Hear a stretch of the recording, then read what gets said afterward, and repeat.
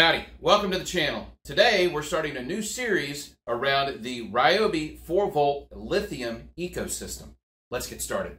So the new Ryobi 4-volt lithium ecosystem are these single cell batteries, and they're 4-volt, and you either have a 2 amp hour or a 3 amp hour battery, and they simply charge with the USB-C charging port at the top, and some of them even have a fancy power indicator where you push the button and it shows green if it's charged, or red if it's close to the end of the battery or completely dead. Now, all of my 4-volt kits all came with just over a 20-inch cable.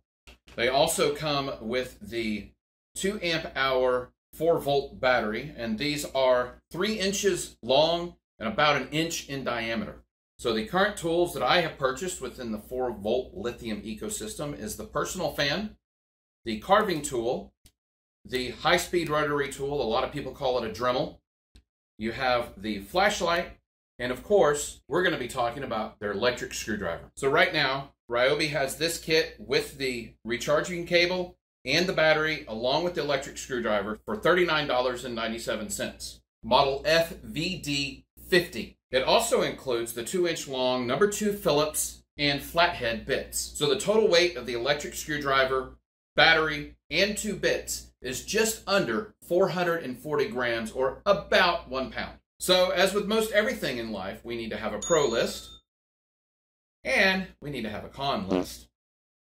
And by the time we're done, these will be able to show us the weight of which one is most important to us and hopefully allow us to make the decision if this is the right purchase for us or not. So the very first pro that we have with this electric screwdriver is it's in the Ryobi ecosystem. So that means that literally anything that can use the 4-volt lithium battery, you can use this same battery on those tools as well. So once you start having a plethora of these batteries, it now makes it very quick and easy for you to pop between tool and tool and have multiple batteries to use with those tools. So my next pro that comes with this screwdriver is that it can be done in a pistol grip, or by pushing the button on top in a quick swivel, it turns around and now you have a straight electric screwdriver. I actually recently used this to disassemble and reassemble a clothes dryer. So one of my biggest cons with this, I'd even call it a con plus, is that when it over torques, it shuts off for an extended period of time and it does not recover quickly. So I'm going to drive this 3-inch screw into a knot in this 2x4, which will guarantee to shut off this drill due to an over torque situation. And then I'm going to pull the trigger multiple times just to show you how long it takes for this to recover from that process. Over torqued.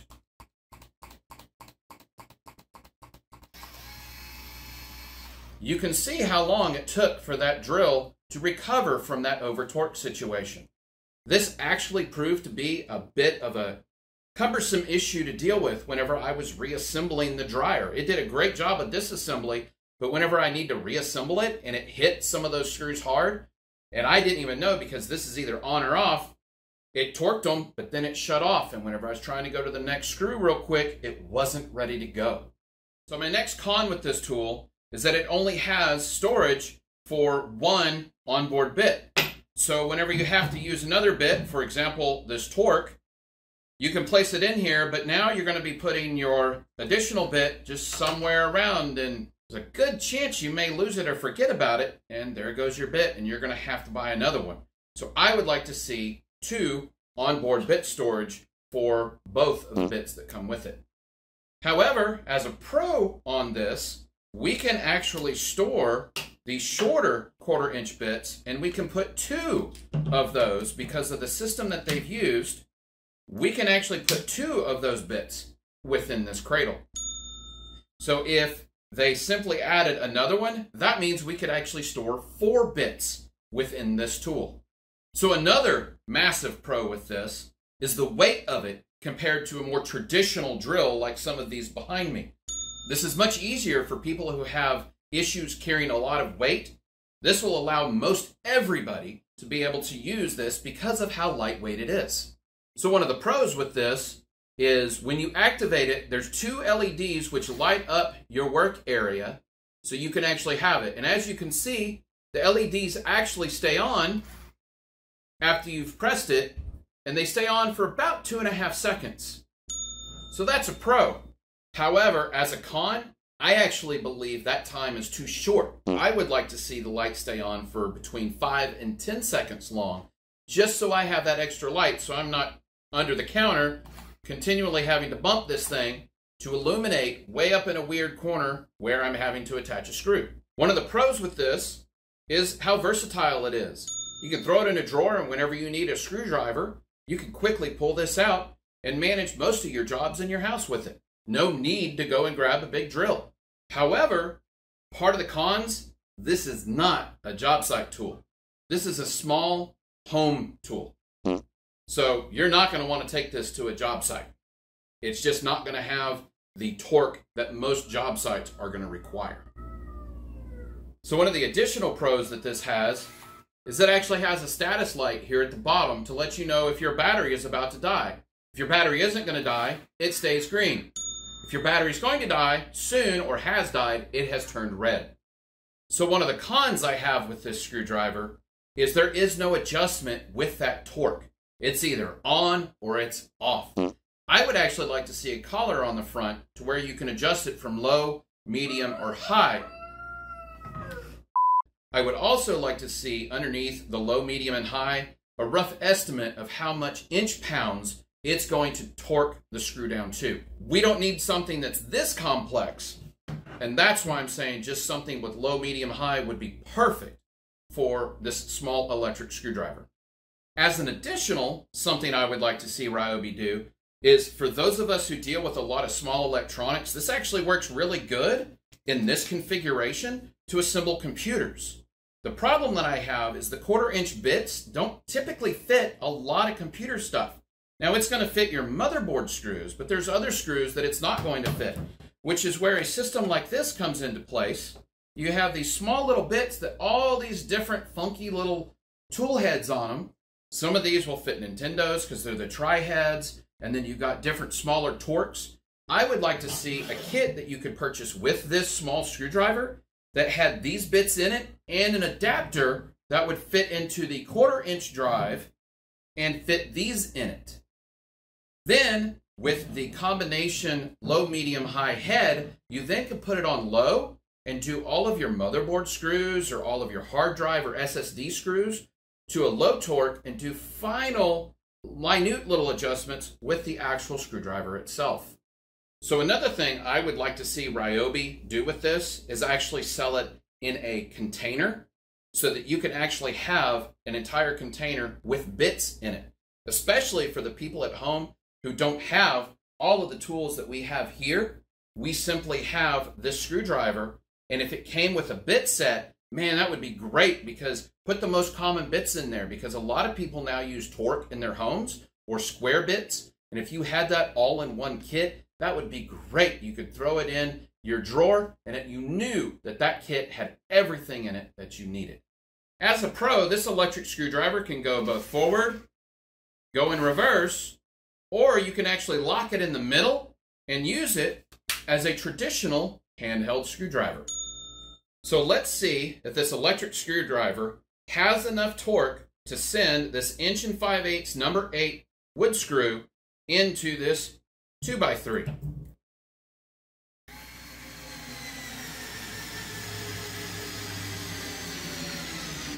So as you can see, it sent it almost all the way in. That's actually really impressive. You can then put it on the middle,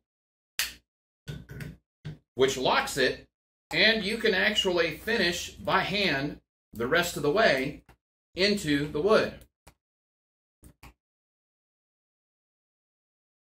Now we're going to do the same thing with a same size screw that has a little bit of lubrication with it. Some people use soap, some people use deodorant, some people use just a little bit of olive oil.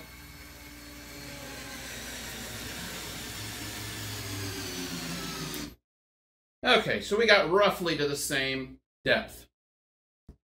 Go ahead and lock it, and we can finish it up by hand the rest of the way.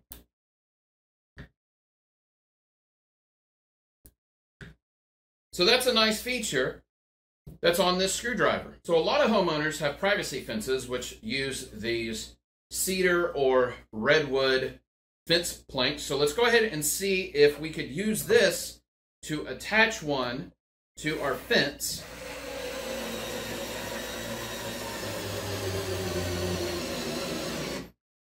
Wow, that actually almost fully seated that screw. Just a little bit of finish off, and that's all you'd need. That would be secured. Let's try one more.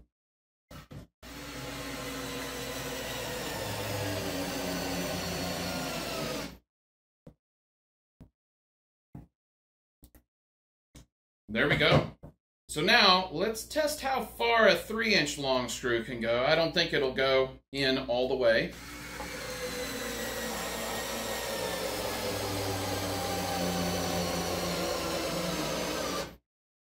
Wow, I am impressed. Look at how far that went through. So at that point, you could finish it off by hand. Let's see if that was a fluke. Let's grab another 3-inch long screw.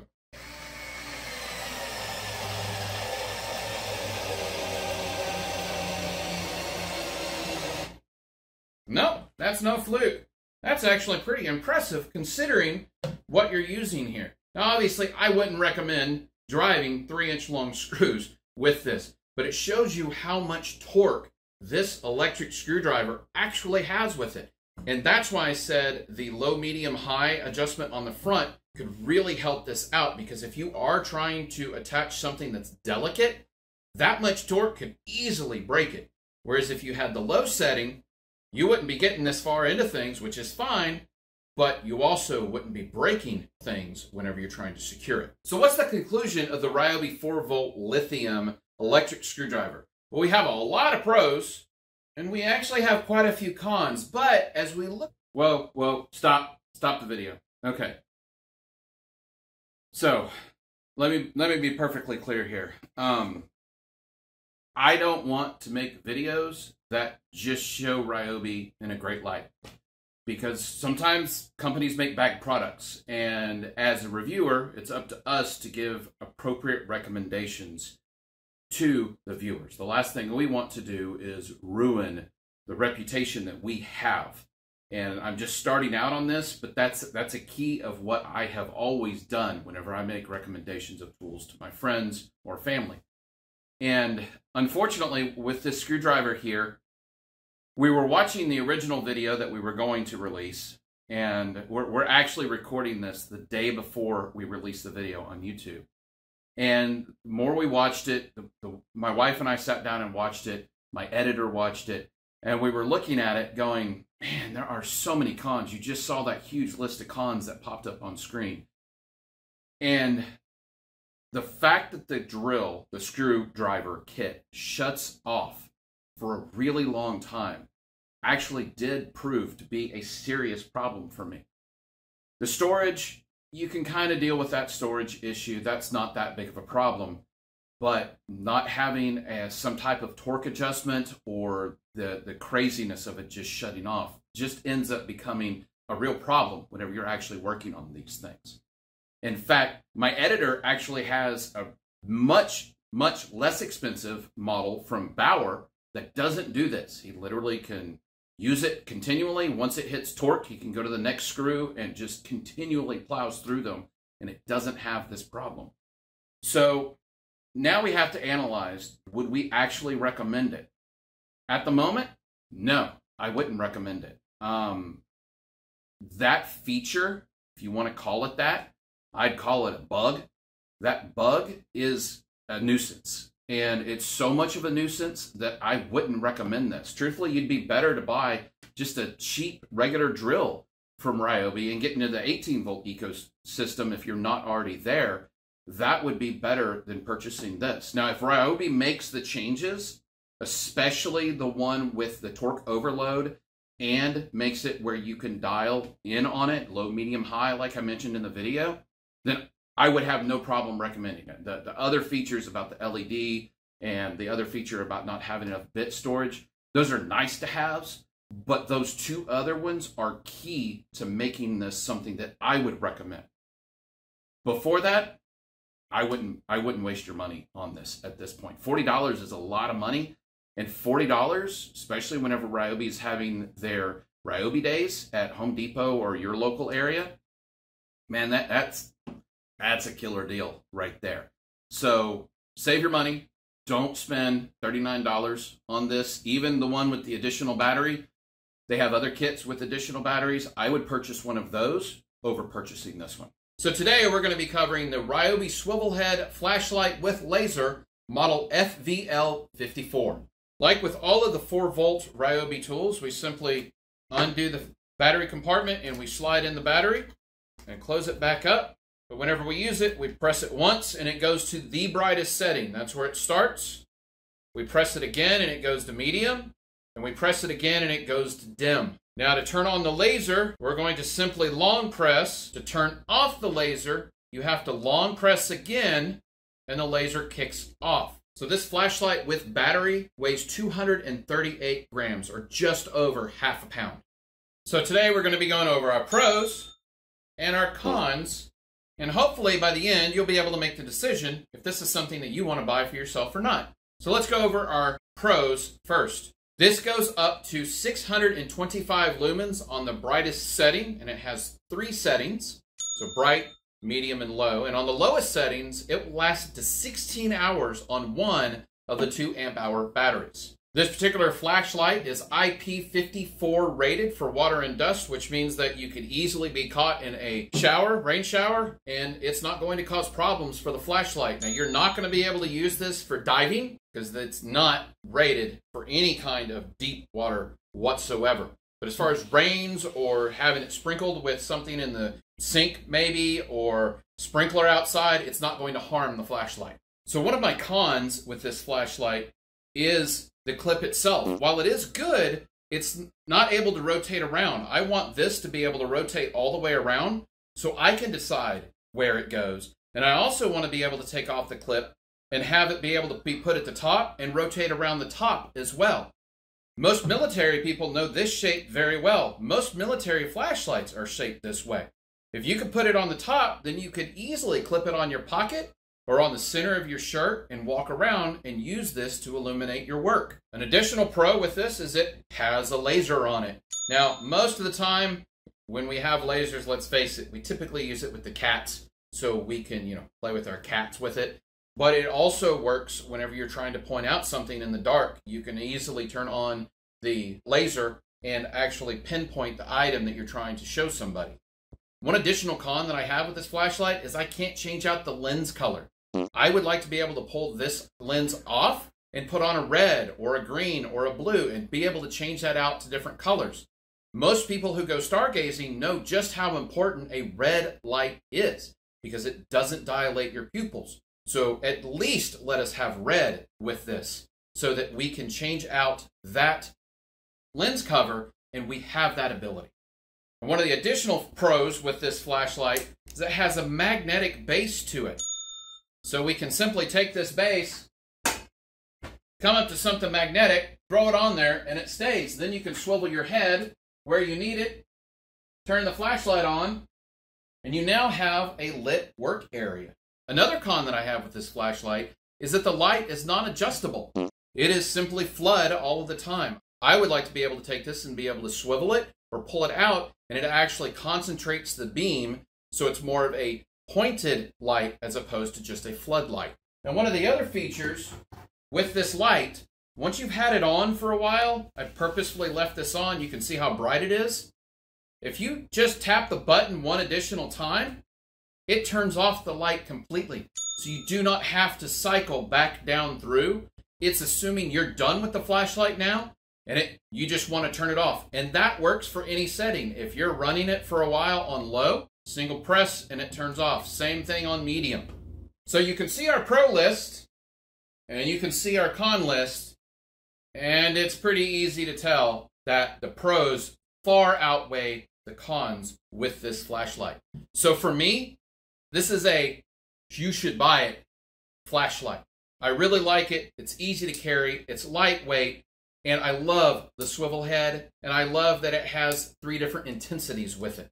So I'm glad I purchased this with my own money. So today we're going to be talking about the Ryobi 4-volt lithium personal clip fan model FVF51.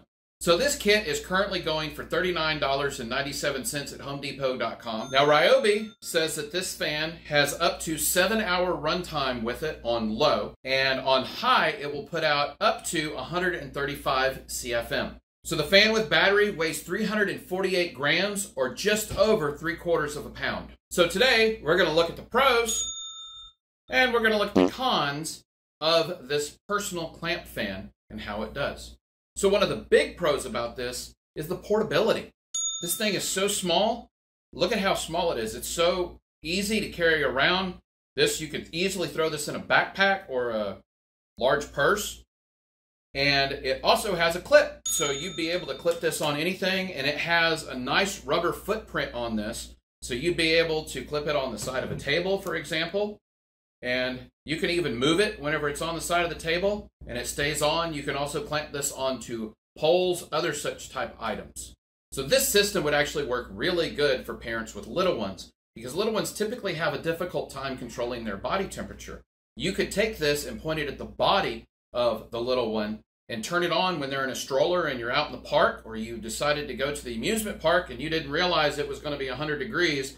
You had something like this, you could blow it across the baby and keep them cool whenever they're in their stroller. Along those same lines, this would actually work really good for the elderly, because you could have this and they could have a personal fan blowing to them. With a 7-hour battery life on low, that would give them 7 hours of cooling that they have. And if you needed to run it on high, well, it's simple. You buy one, you buy some more batteries, or some more batteries, or some more batteries. And you can easily throw all these batteries. They don't take up much space at all. You could throw those into a bag. You could throw it into your pocket of your wheelchair. And whenever you needed one, you'd simply swap out the dead battery, put in the new battery, and you still have more power for your fan. So the only con that I've found with this system so far is how hard it is to push the clip. Now for me, that's not difficult at all. I can easily do that. I can do that with 2 fingers. That's not a big deal for me. However, since I mentioned the elderly with this, the elderly would actually have a difficult time to open this because of how much force it actually takes. So as you can see, this is a metal spring system that is in here. What I would like to see Ryobi do on a further iteration of this is make it where this is an adjustable dampener over here. You put it in position and you can actually tighten it. That way you don't have to sit here and as an elderly or a young child try to open this up. You have an adjuster over here. So once you get it into position, you lock it and it simply stays on whatever object you put it on. As an additional pro, this fan also has very localized movement with it. So if you have somebody who's sensitive to having a lot of air blown in their face, then it's not going to hit them. And someone who needs the air, you can put it directly in front of them and it can blow across them. So to operate the personal clip fan, we simply untwist the side where the battery goes. We slide in our battery and put the cap back on. And on the back of the unit, we have a push button. So the first push puts it on high, and there's high. And then we can put it on low. So again, on high, you're going to get up to 135 CFM. It lasted about 2.5 hours when I used it on the high setting. But on low, you're going to get lower CFM, but you're going to get a lot longer battery life, up to 7 hours with one of these 2 amp-hour batteries. So would I recommend buying the Ryobi personal clip fan? Yes. Because if we look at our cons, there's only one, and it's the strength of the clip. And as long as that's not an issue for you, then that's not even a con. Everything else is literally all pros. So for me, it was a no-brainer. It's great. I love it, especially in the heat here in Texas. I can just simply turn that and have it facing to me, and I can have a continual breeze going and keep me cool even whenever it's 110 outside. So I purchased this as the pumpkin carving kit, and you can see there's the 2 tools, but also a lot of accessories that come with this. And they still have this kit currently for sale for $99.97 at homedepot.com. So if you would like to buy the rotary tool by itself, it is currently for $59.97. Model FVM51. So I'm going to break this up into 2 different videos. First, I'm going to be talking about the high-speed rotary tool.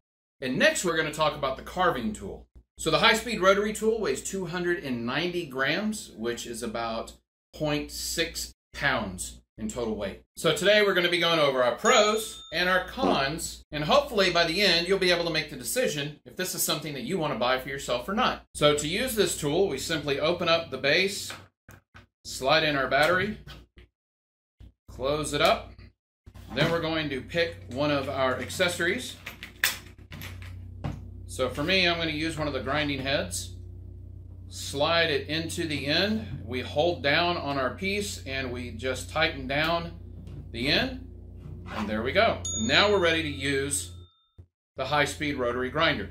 Some of the features that it comes with is it has an adjuster here. So this adjuster allows this high-speed rotary tool to go from 5,000 up to 25,000 RPMs. If you get into a situation where it's stuck and it won't let it come out, in my case, I'm able to.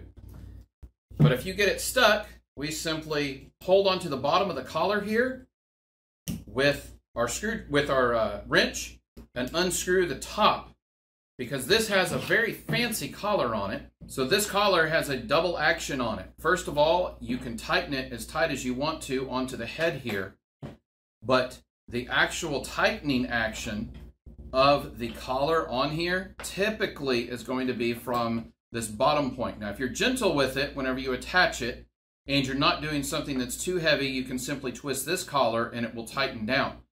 But having this double lock collar is important to understand that it's there, because that's what's actually torquing down onto the shaft. So if you ever get your bit stuck in here and it won't go in or it won't come out, you simply undo that collar, slide the bit in, and you tighten that collar down, which holds the bit. So if you ever have your bit stuck, this is what you need to loosen up in order to let that bit slide out. So we're going to be using this high-speed rotary tool today to make this jagged edge smooth. So 1 is the lowest speed, so whenever we turn it on, that's going to be slow.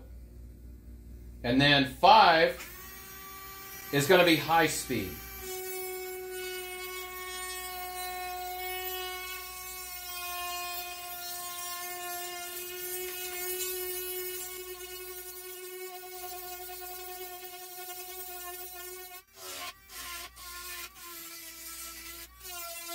So with just a little bit of quick work here, you can see now how smooth we've made it with this tool. And you heard it didn't bog down any, and we have a nice smooth edge that's on there. So now we don't have to worry about getting jagged edges like this cutting into us. Nice and smooth. So you can actually do a lot with high-speed rotary tools. As you can see, we can actually take burrs off edges of metal.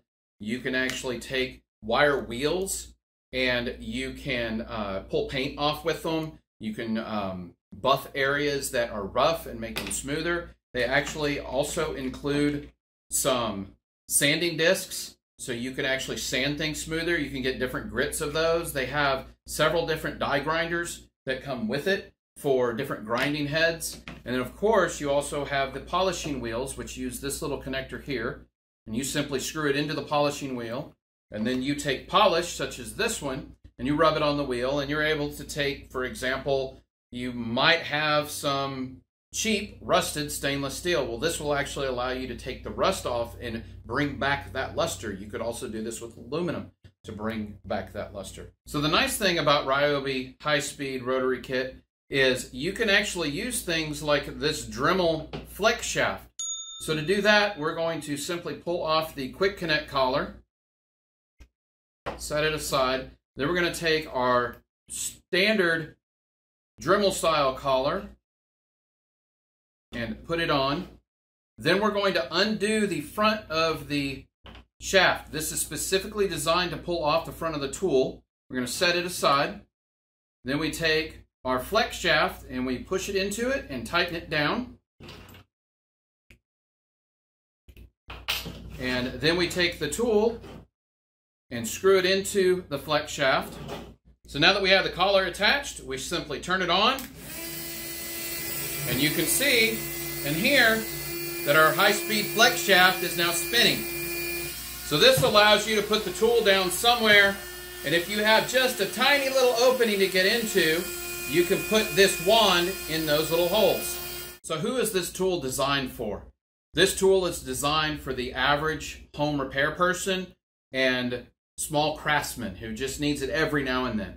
If you're using a high-speed rotary tool on a regular basis, I would actually go ahead and invest in something a little bit beefier than this.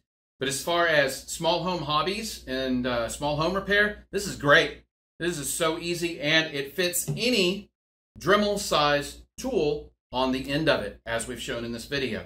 So what are our cons for this? Well, first of all, if you start it with too much pressure on the end, for example, if you have a flex shaft and you have it bent just slightly too hard, it doesn't have enough torque to start it, and it'll start flashing lights at you. The other con is it doesn't go as fast as a traditional plug-in-the-wall Dremel will.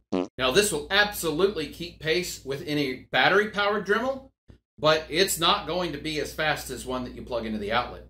So we look at our pros, we see how many features this thing has on it and how nice this is, and then we look at our cons, and there's really not that many. There's a couple of them. So if you're in the market for a battery-powered high-speed rotary tool, and especially if you're already in the 4-volt ecosystem, this is no brainer. You need to go get something like this. But if you're just a hobbyist and you don't have any in the 4-volt, I'd still recommend it because it does such a great job. It can be so precise with the work that it is doing, and it's light and easy to transport and just works every single time you put a battery in it. So this tool is currently being sold for $69 for the battery, the tool, the wrench, and a V gouge, U gouge, and a flat gouge. So this carver has a 1mm strike length and does 14,000 strikes per minute. So the Ryobi 4-volt lithium carver model FVH51 weighs 352 grams, or just over 3/4 of a pound. So there really isn't a whole lot of features with this. You open it up, slide in the battery, and there's an on and an off switch. You do have a light indicator like all of the other tools so far that lets you know if it's charged or if it's near or dead on the battery. And other than that, that's pretty much the features of it. So to put in a bit, you simply open the collar, we grab a bit and we put it into the system, twist it down, and then we tighten the collar with the provided wrench, and we're good to go. Now, this system's not going to be good at carving less dense items. For example, you're not going to be able to easily carve foam with it or cardboard, etc. This is for something like wood or fruits or vegetables like pumpkins and gourds and things like that. But now that we got the bit on, we'll turn it on, and you'll see I'm just going to apply some pressure. Now, initially you don't have anything. You actually have to push it hard enough to hear those clicks. Those clicks are normal.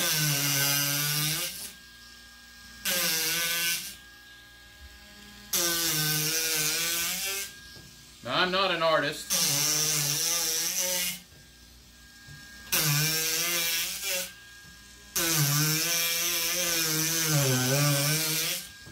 But an artist who's actually able to make things out of wood, for example, feathers. You're trying to make a feather.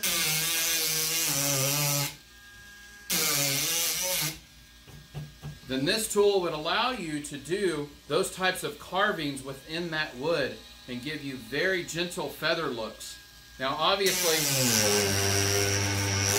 as you can tell, you're not going to be able to dig deep down in here. But that's not the goal of this tool. This tool is for very fine carving details.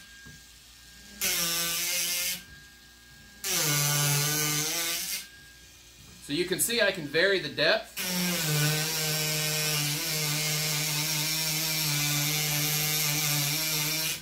And I can consistently hold that depth as I'm moving through my piece.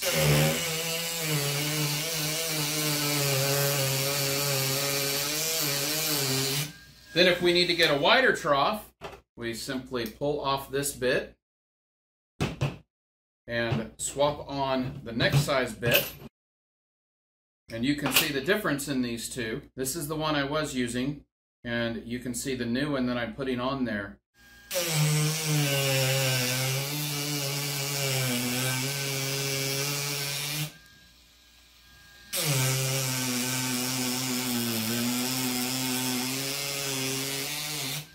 So even though I'm gouging out more, you hear the tool is still holding up fine.